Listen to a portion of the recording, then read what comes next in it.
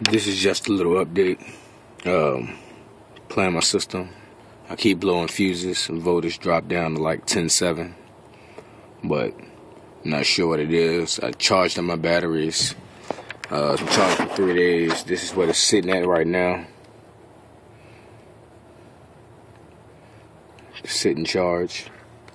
As you can see, it has one positive, negative, so positive 2-watt cable taped off. It's not hooked up, nothing from the alternator. 3 D3100s, a Fluke 113 True RMS multimeter, and if you notice, charger is on it, but go down to the charger and charger is off. The charger's off, as you can see. It's been on 2 amps, charged for 3 days. So I'm gonna start it up, put it on hold. So, charging 2 amps. See the voltmeter reads. Turn the light back on, man. 12, 9, 9, 13. Now I'm gonna spike it a little bit. Gotta have the fire extinguisher just in case. So I'm gonna spike this at 10 amps. Once again. See what happens.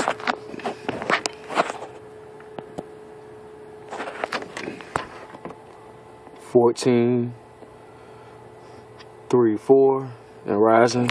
Now I'm gonna spike it real high. So don't judge me. 40 amps.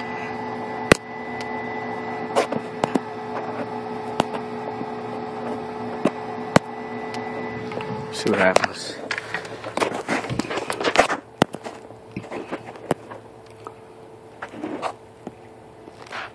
$16 volts. Gotcha. One more spike, then that's it. Engine start.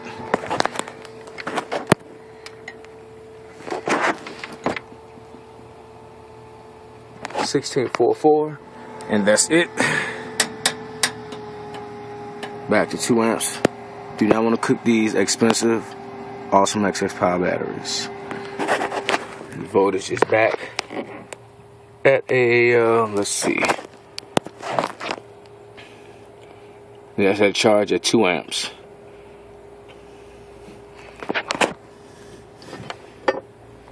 Batteries are still. I want to check these cells. You know, I always want to make sure my shit is straight. Yes, the wire looks a little crazy, but I will explain it in a second. 1 2-watt welding wire coming from the first battery to the second battery bank. I will change that, run it straight off the alternator, and come back. Shock wire, 1-aught. That's my ground. From under the seat, from the belt buckle loop here. Cadence 8-gauge wire for the DCXL subs. Series at the subs, parallel at the amp. Also, find it. Okay, right here.